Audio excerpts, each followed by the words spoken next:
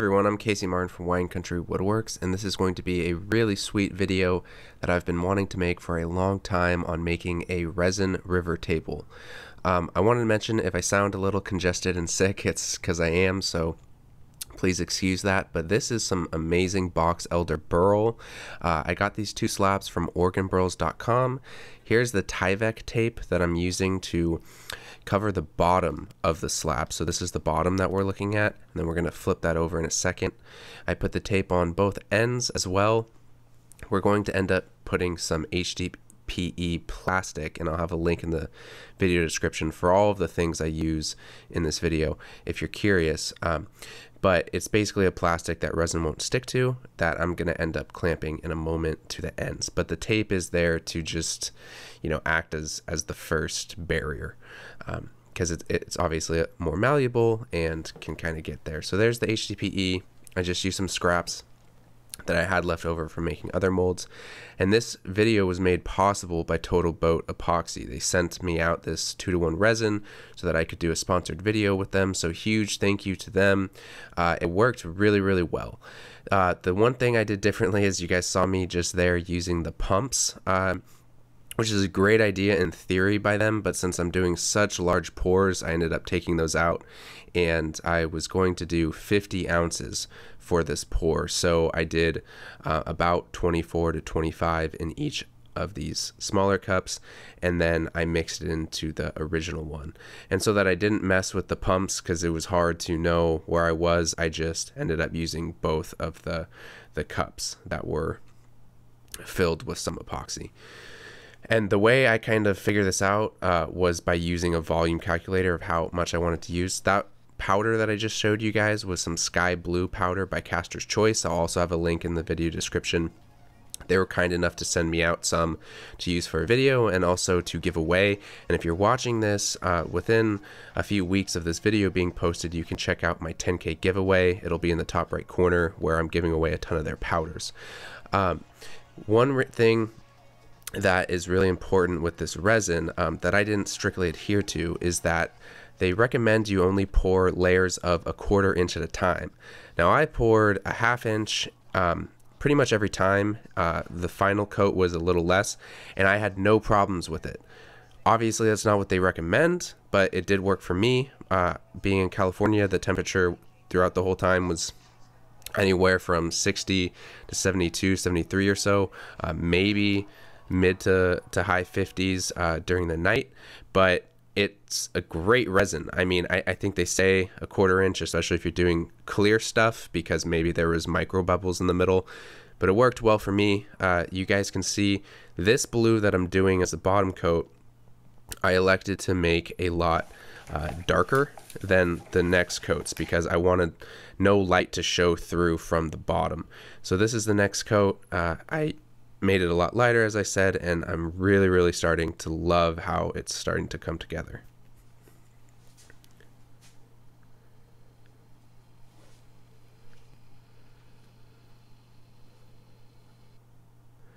So at this point I was ready for the final coat to get it completely level with the wood, and so I took my hot glue gun and kind of made a dam around all of it. On the bottom right, and now the top almost left side of the screen, the table wasn't completely level when I poured, so there's a little bit of overflow, so I put the dam there as well so it wouldn't fill up any more than necessary, and I shimmed the table so it was perfectly level for this final pour. And this pour I did the most clear as well, or the most light, however you want to phrase it, and the dam ended up working perfectly. I was really happy with how that worked.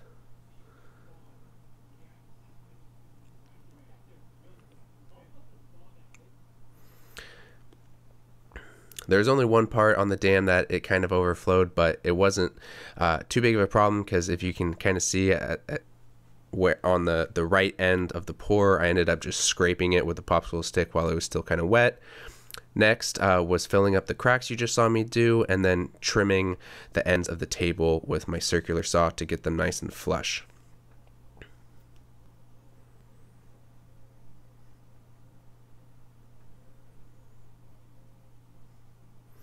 And as you guys can see, I just use a scrap piece of plywood to act as a guide so I could get a nice parallel cut on each side and perpendicular to the other sides of the table. I also trimmed up the long sides as well, but I didn't show that. So this was a very large learning experience for me. I started sanding this whole table and it was taking forever.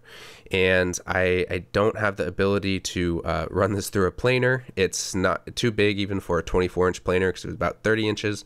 So I built a router flattening sled. There's a ton of great videos on it. I'll leave a link in the top right and also in the description on the video I watched on making mine, but it's super, super easy.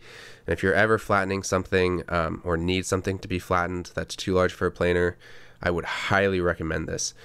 It goes really, really fast for what you can do with it, and it's super easy to make. It took me probably, I don't know, 30, 40 minutes to make the whole thing, and mine was pretty big too. It's a 4x4 jig, so it's also something that's reusable if you build it that way. So for future projects like this or others, I'm going to be able to reuse it.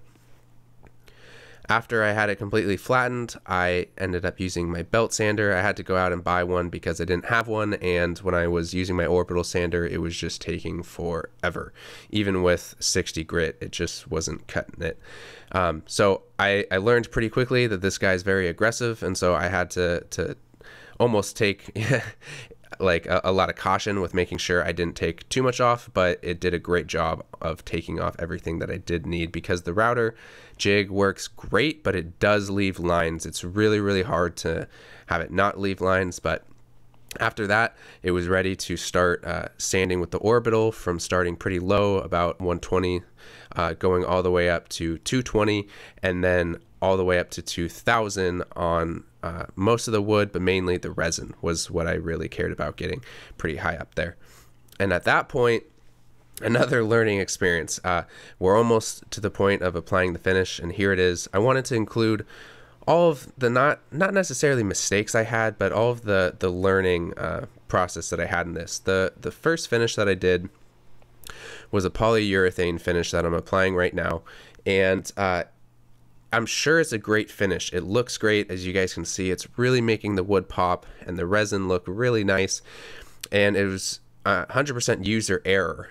Even though I was using a foam brush, I kept getting brush strokes, and I did like 4 or 5 coats because my plan was that I could try to sand it out after it was completely done, and that's what I'm doing right now. I was thinking I could flatten out all the brush strokes and all the imperfections, and then if it was thick enough, I could just still polish it to a really high sheen, and it would still look great. But I ended up breaking through in quite a few places doing this to get it flat, and so I figured I might as well just refinish it with something else. And so I used the same type of finish, but in a spray can form. And even though it's a gloss finish, it ended up coming out a little more satin and matte, and I think that's just because of the way the spray finish is applied.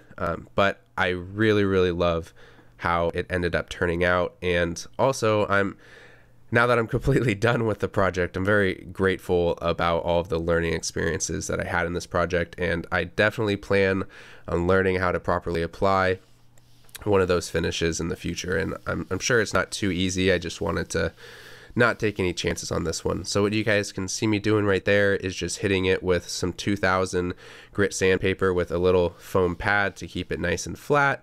And here is the finished project. I really hope you guys like it.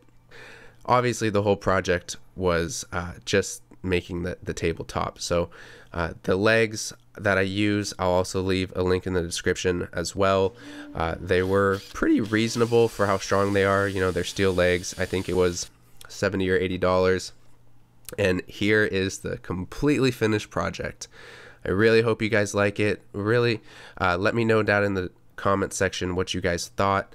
Subscribe to the channel if you haven't already. I'm really excited to keep making more projects like this. I have a miniature sized project of cheese boards, resin river cheese boards, coming up in the next week or so. So look forward to that. That's going to be a really cool video. I'll show you guys all how to replicate that yourself. And I really, excuse me, I really hope you guys enjoyed the video, and I'll see you in the next one. Thanks for watching.